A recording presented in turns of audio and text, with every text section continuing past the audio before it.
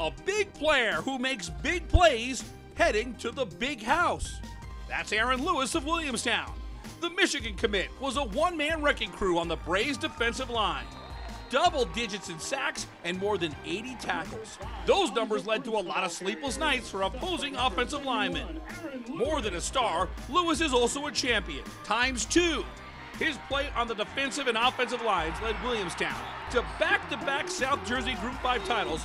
Now, the legend of Lewis is set to continue with the Michigan Wolverines.